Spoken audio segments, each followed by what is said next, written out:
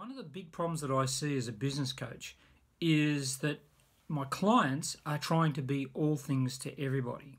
So when they do their marketing and when they do networking and when they're pitching what their services, the inference is that they help everybody.